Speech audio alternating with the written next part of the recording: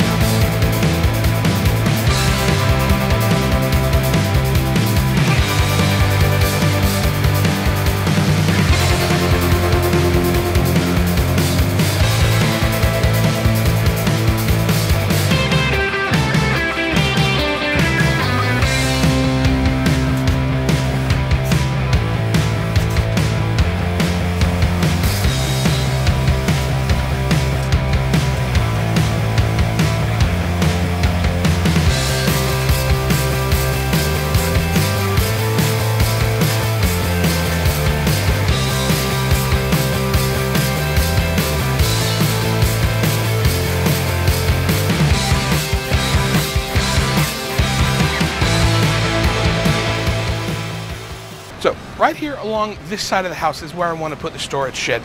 It's got a nice big open area. It's got a nice overhang. The only problem is that the gap between where the sidewalk is and the wall of the house is not wide enough for the whole thing to fit against.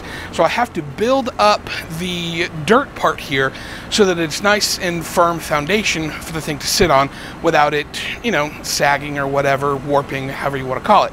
So to do that, I've got some 4x4 planks that I've cut to size that are going to fit right here to be the perimeter, or the outside border, if you will. And I've got some marble rock chips, just some landscaping chips that I got from, I got these from Lowe's, but you can get them from wherever you get landscaping supplies. That's going to be the base, and then we can have a nice solid foundation on which to build our, well, it's already built, but anyway, you get the idea. Let's get to work.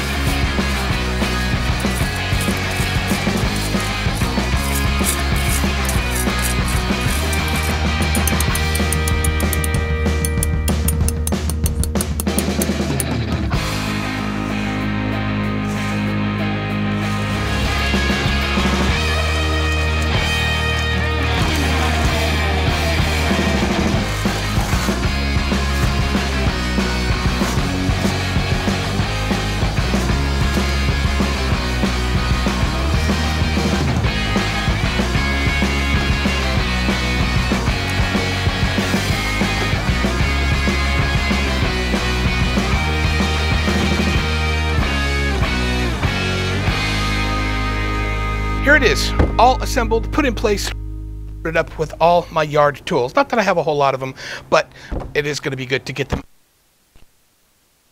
this thing for. You may have heard me mention in videos past that I'm going to be building a storage shed in the backyard. This is just a temporary thing until I can get that shed situation sorted out. It's kind of been a pain in the... What the hell is this? So close. You're trying to do a video without me? You're keeping me from my fans? You wouldn't be anything without me. How dare you? Just gonna let him ramble on. Y'all subscribe, like, stay motivated, stay inspired, stay safe. We'll see you next time. It's all me. What's wrong with you? How dare you? I don't think you fully appreciate what it is that I bring to this channel. This video's gonna tank. I don't even think that people are gonna hit like or subscribe. I can't wait to see your numbers. Oh man, the numbers that you're gonna have without me, you can do the next one on your own. This channel could just, oh man, I can't even look at you right now.